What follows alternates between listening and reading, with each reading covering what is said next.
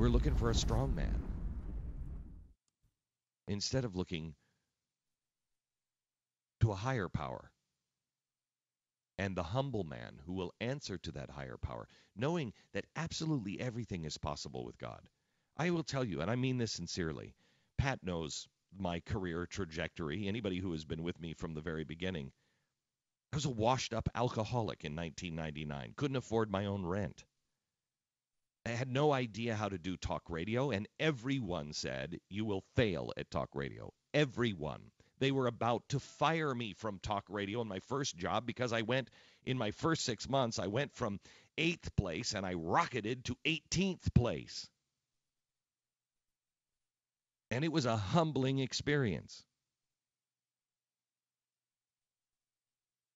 But I just stuck to my principles. I stuck to what I believed was true, but I needed somebody to remind me.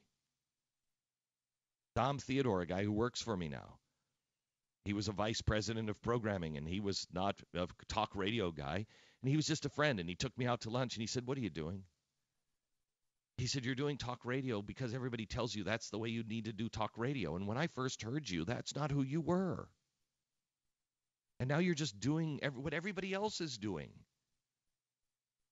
Because, Glenn, you're afraid to fail. And what made you so good and so promising a year ago was you weren't afraid to fail. You knew you're going to give it a whirl. And if it didn't work out, you didn't need it that much. You go do something else. Are we there as a people at all? Do we look at our country? Do we look at our jobs? Do we look at things and say, you know what? I don't need my house. I'm going to be totally fine. I'm going to be totally fine. I said to my wife just last weekend, we were walking around our house. We need a house that has a security headquarters, unfortunately, at our house. I can't just buy a house that's just on a regular street because of the life I live, security-wise. I walked around my house and I said to my wife, I said, I'm beginning to hate this. I'm beginning to hate this house. I'm beginning to hate the stuff in it. I want to have an auction and just get rid of all of this stuff and give it all to charity and go help people who are overseas. And I want to live in a small, regular house.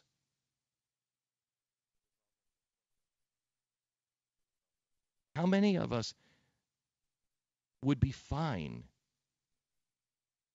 with America not being the world leader, but it was a country of principles? It was a country that stood for something. But the rest of the world didn't like us and didn't listen to us, and we didn't have a role at the world's table or whatever. I think the world would be worse off without America. I know that to be true, at least in the past.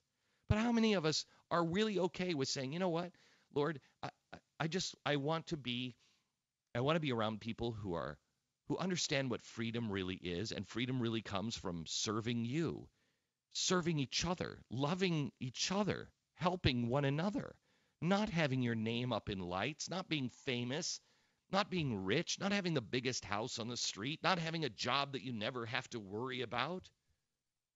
Since when did we get to this place to where we think, even me, I spend the money that I have coming in, and I think about this for the last year. I've thought about this a lot. What are you, stupid? Do you really think you had a voice? You had no voice 15 years ago. 10 years ago, you started to have a voice. 5 years ago, you were on the cover of Time magazine as one of the most influential men in the world. You're not that guy now. What makes you think you're not just going to be a regular Joe 2 years from now? And what's the problem with that? It'll always be this way. It won't. Change is constant, and change is good if we know who we are. And I'm not sure we know who we are anymore. That should be our goal. Find out who we are.